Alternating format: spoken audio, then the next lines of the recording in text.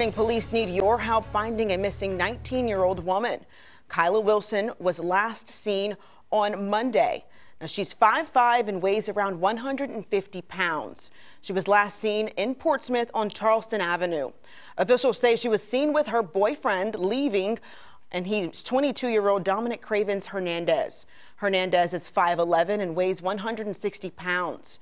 Police believe that they are in great danger to their health and safety, and the two were last seen in a silver 2015 Chevy Cruze with Florida tags. If you have any information on where they are, you're asked to call the police.